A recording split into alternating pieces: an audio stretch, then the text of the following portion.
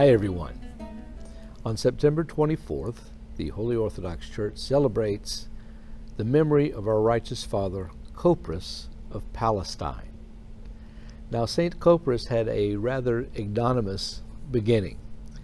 As it turns out, his mother and many of the villagers were being pursued by the Hagarenes. The Hagarenes wanted to kill them. She was, at that time, extremely pregnant with Kopris and didn't know what to do. So she took refuge behind a dunghill, a pile of manure that happened to be outside of the monastery where Saint Theodosius the Cenobiarch was the abbot. Saint Theodosius, of course, was a great saint of the Orthodox Church who lived around the time of the Fourth Ecumenical Council in 451 AD, came to Palestine, founded the monastery, and it attracted many people. So the woman, in her distress, in her extreme stress, started feeling birth pangs, and having nowhere else to go, she gave birth to Kopris there on the pile of dung. Immediately after this was over, the poor mother, no doubt because of the physical things she had to endure and the stress above all, reposed in the Lord. Kopris, however, was left there all by himself until Saint Theodosius the Cenobiarch himself discovered the baby on the pile, and immediately his heart went out to him, and he named him Kopris. And of course, Kopris in Greek, Kopri, refers to dung or to manure. So how would you like to be saddled with a name like that? One can only think of the parallels in modern American society, but yet our saint was to dignify even an undignified name in many glorious ways. Saint Theodosius took the young baby back to the monastery, and they had many goats that they wanted to use to feed the baby with goat's milk. As it turned out, there was one goat in particular that came down the mountain whenever the time was ripe for the young Kopris to be fed. And this continued for a long while until Kopris was able to actually take solid meat. Now, Kopris began to be adorned with all of the virtues, a very humble, very dedicated, and pious man, so much so that he has to be entered upon the ranks of the saints that we know of that were able to actually tame the animals.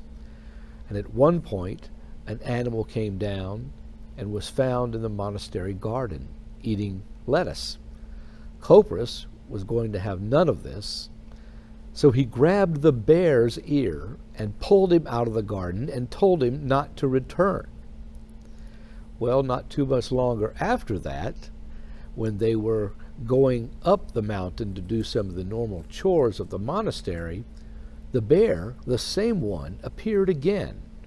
And this time he took a swipe at the mule that was carrying their supplies, thereby injuring the animal.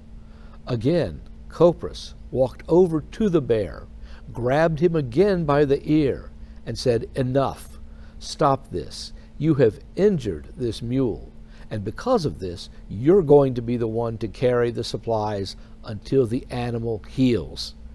And he took all the supplies, put it on the back of the bear, and on they went. Kopris, of course, was far above nature in many other things as well. At one point, there was a gigantic pot of lentils that were cooking for the brotherhood of the monastery, and it began to overflow. And Kopris, looking around and realizing that there was no ladle there that he could catch the overflow with, reached his hands directly into the boiling pot of water to try and stop it.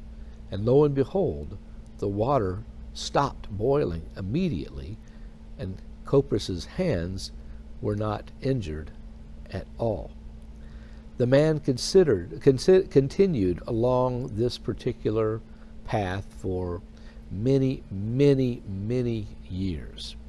He was adorned with all sorts of grace and piety and was beloved by the brethren in the monastery, and especially, of course, the one that had saved him, St. Theodosius, the Cenobiarch.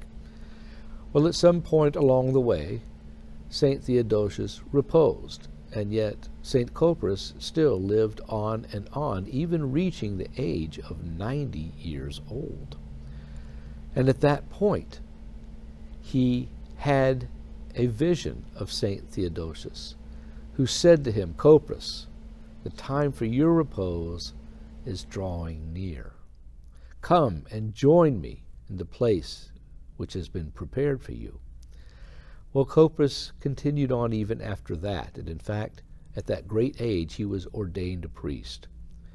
And not long afterward, he began to fall ill, and finally reposed in the Lord, taking his place alongside St. Theodosius the Cenobiarch, his mentor, the one whom he loved, the one whose prayers he invoked, even over that wild bear that caused them so much trouble. So, despite the fact that he was given a name that St. Theodosius innocently thought only reflected his origins, because of that name, he has now made that name into something glorious as it ranks among the saints of God.